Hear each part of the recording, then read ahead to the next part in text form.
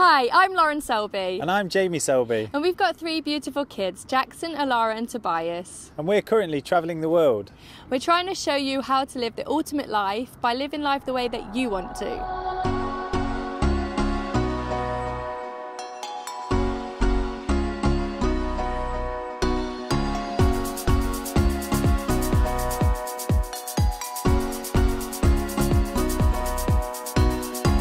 So before we started this ultimate adventure, if you like, what were we doing? Well, we had normal life, so to speak. Some would even say the perfect life. We had good jobs, a nice house, a lovely car, big garden. The schools were fantastic, but it wasn't making us ultimately happy. So we were like most people, both working a job to pay the mortgage and the bills, and when we looked at the price of childcare for the two small ones, we were astonished. Unbelievable. It was a £2,990 to send the kids full time just so we could go to work. We started to ask questions, could we use this money to start a new adventure? Could we use this £3,000 a month to actually begin something new, to start something new? We looked at what was on our top dream goals, and it was always been travelling to here, travelling to there, Paris, Rome, Venice, Italy, Sweden, whatever it was travel. So we said, right, if that's both of our dream goals, let's ask the kids what theirs were. Guess what it was? Travel. Toby wanted to see the Eiffel Tower, Jackson wants to see the pyramids, Alara just haven't got a clue, but she's happy-go-lucky. So the journey began. Speaking to Marnie and the impact that we'd had on her life, she'd gone out and bought an RV and she had started travelling. She wanted to spend more time with the children, and that to us, so we were like the inspiration for her, and then she became the inspiration for us. So she was like doing what we want to do, and then inviting us to come and like experience that in America was like, well, this is a no-brainer, like we've got to go. So how do we fund it? So we sold everything, literally everything, in the house, out the house, the car, everything. And we bought a new car, a tent and a trailer, and just headed down south. And we actually felt as we were driving that we'd leveled up. Like when you... It's just this amazing feeling.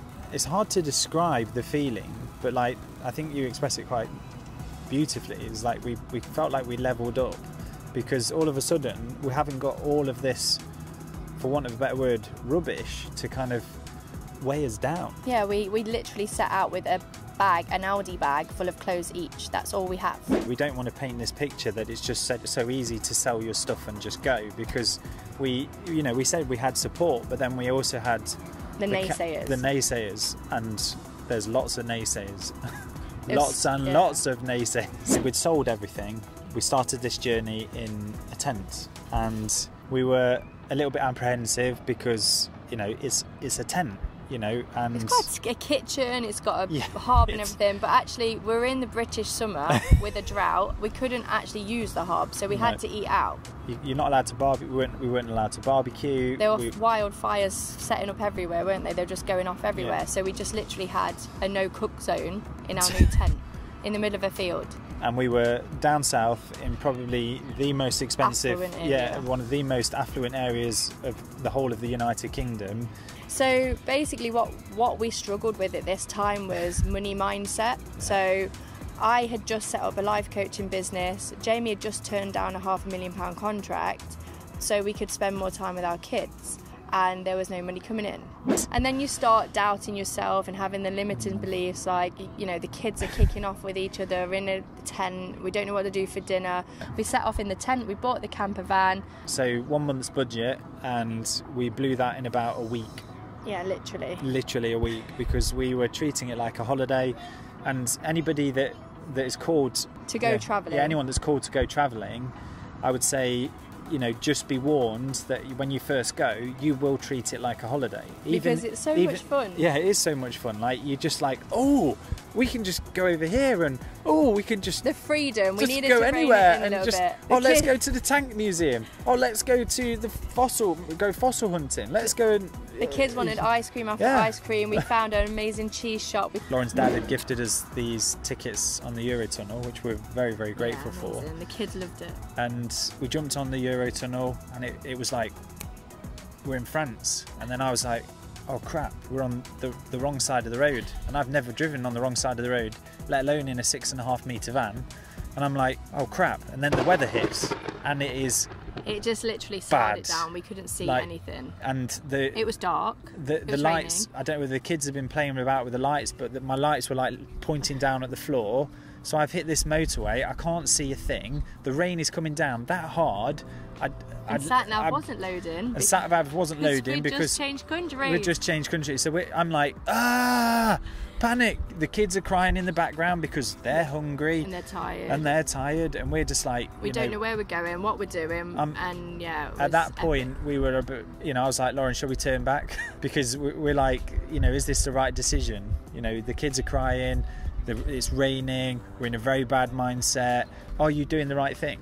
So then...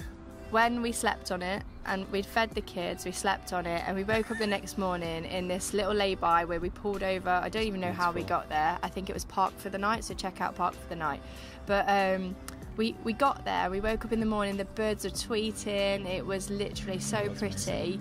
And obviously your mindset changes because the sun's out and the kids were all, oh, can we go and explore? Mummy, can we go to, are we at the Eiffel Tower yet? Because then the dreams and the dream boards and the goals that we had started becoming a reality. And I was able to actually meet up with a friend that I met through coaching, and she showed us around Paris. This is when everything started becoming reality. We'd seen the seals on the beach. Since then we've seen turtles in the sea, and we've seen amazing things. And like I say, the travel life, those goals and dreams that we had on our vision board started becoming reality. And Disney was just topping it off for the kids, obviously. Now, as an accountant, Disney is uber expensive, but it was so much fun. And you can park your camper van in Disney car park. How amazing is that? So we got to wake up there the next day. So having all this positive, we actually started to fall into a bit of routine. This is where we realised we had to do things differently ultimately, because we weren't living a normal life anymore. We were living a van life. The van life. We're living the ultimate life. Yeah, literally the ultimate life. We are literally for us. And living it the way we wanted to, how we wanted to, where we wanted to, when we wanted to. And we started to find systems that worked for us, find times, like Toby seems to be most wanting to do his homework at night time.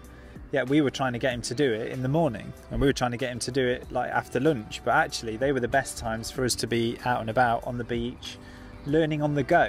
So if Home Ed are watching this, we're doing 40 to 50 hours of homeschooling every single week with all of the children. To everyone else listening, we were using passion to fuel the learning. At the end of the day, we sat down and we got the kids to tell us what we'd done. Toby would write a story or draw pictures or whatever it was. So for us, talking to our teacher friends, they said that's enough for now. We learned that for us, we needed to get out in the morning, get up, get dressed, get out, get the fresh air.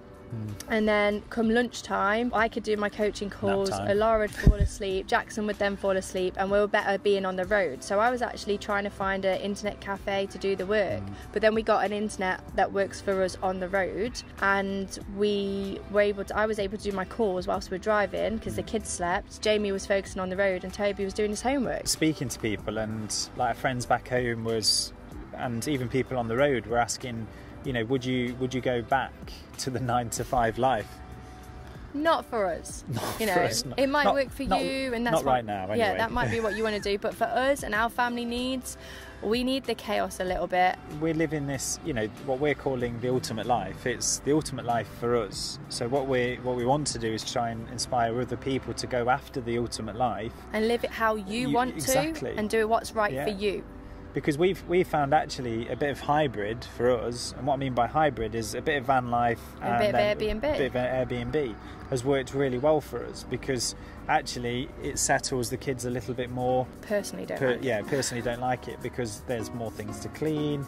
More hazards. As you'll see in our balancing life and work responsibility video, so please do check that one out. This is our new normal. Hopefully just want to inspire you, and if it's something you want, please ask or drop any comments below. We'd love to answer them. And if there's any videos you'd like us to share, like any questions that you've got about the van, any question, you know, because this is a small van, you know, and a lot of people would assume because we've got a family of 5 that we've got this mega RV that's like 50 foot long. So do it how you want. Just do what makes you happy. Please like and subscribe. Follow our journey for more inspirational videos on how to travel with kids.